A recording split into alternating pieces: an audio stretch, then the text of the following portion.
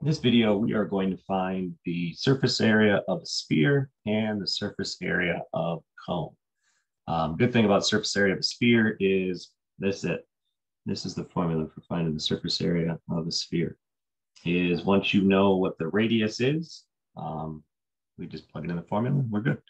So if we're finding the surface area of a sphere with a diameter of 90, that means our radius is 45.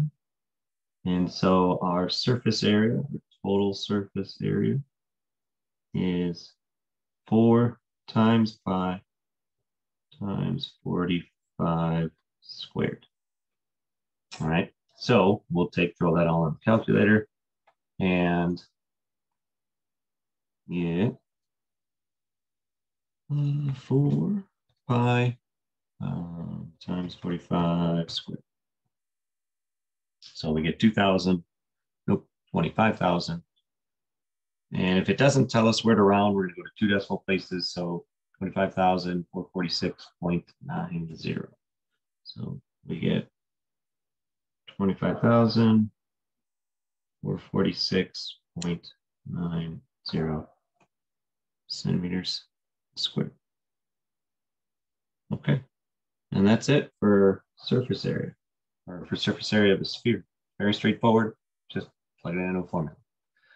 A cone is, there's two parts to a cone, the bottom and kind of the part that makes up the cone.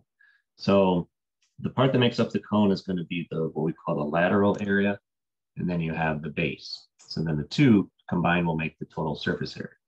So to find your lateral area is, it actually, if you kind of undo a cone, it makes a Pac-Man. And then when you kind of connect the two, that's what kind of pops it up to make the cone. But to find your area on that, your area for that shape is pi times radius times s. Your s on this shape is called the slant height.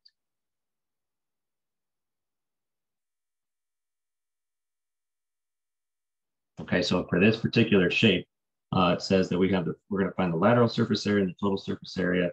It has a diameter of 8, which makes the radius 4, has a height of 6, and it has a slant height of 7. Okay, so for us to figure this out, we're going to do pi times the radius of 4 times the slant height of 7. So if we throw that into a calculator, we would get 87.96. Okay. The other part is the base, which is a normal circle with a radius of 4. So the area on that is pi r squared, which is pi times 4 squared, which turns out to be 50.27. All right, so the lateral surface area is the Pac-Man. That's this piece sticking up.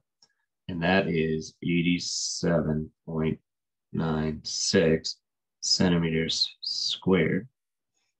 And then your total surface area is going to be the combination of the two. So the 87.96 plus the 50.27, which adds up to make 138.23 centimeters squared. So it's just the combination of the two. So there's our total surface area. So, so we have the area of the surface area of a sphere, which is just 4 pi r squared.